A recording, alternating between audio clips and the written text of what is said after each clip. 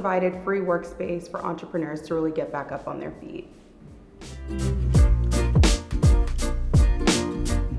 So Thynk Global was established back in December. So we provided resources in business marketing and advertising, operations and systems management, and also financial literacy and education, which was crucial to these difficult times during COVID.